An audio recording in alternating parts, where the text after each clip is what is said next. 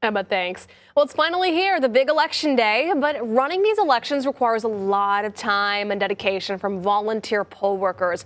In Tulsa County, like many other places across the country, more volunteers are always needed. 2 News Oklahoma's Douglas Braff listened to some volunteers at the polls about how they serve their communities. Douglas, good morning. Hey, Corey, good morning. More and more volunteers kept dropping out after the pandemic, leaving the Tulsa County Election Board kind of in trouble a year and a half ago, Secretary Gwen Freeman tells me.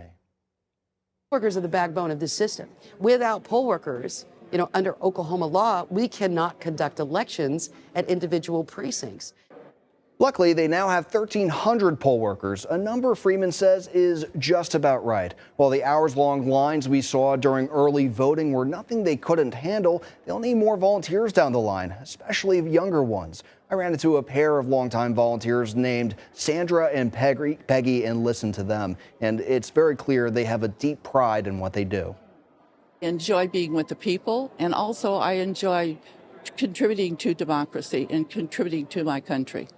And what would you say to people to encourage them to participate in this? It is a long day. I mean, you're talking 13 to 15 hours. Okay, it's a long day. But,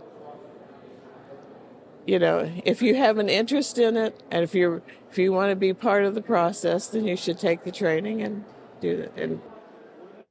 There are incentives to volunteering because there are laws in place to allow people to volunteer at the polls without losing pay from work or using up their paid time off. Plus, Tulsa County poll workers make upwards of $225 depending on their role. If you'd like to volunteer in future elections, we have application details on our website, kjrh.com. Reporting in the studio, I'm Douglas Braff, 2 News Oklahoma.